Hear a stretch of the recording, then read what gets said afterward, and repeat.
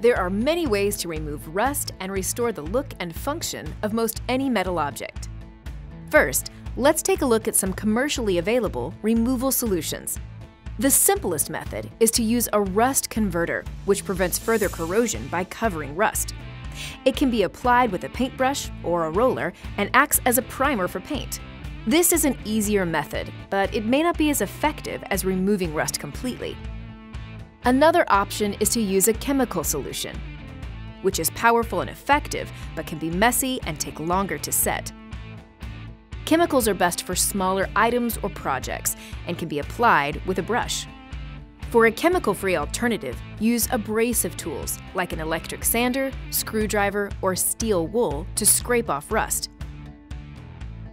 Finish with a fine-grained sandpaper to remove subtle marks left from scraping.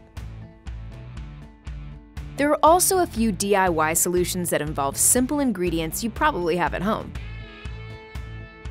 You can dissolve rust by soaking the metal in white vinegar for a few hours before scrubbing it off.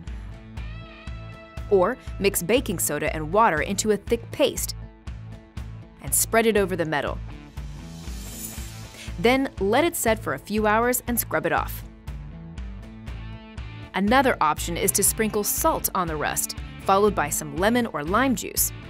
Like the other methods, you'll want to let the mixture set for a few hours before scrubbing it off.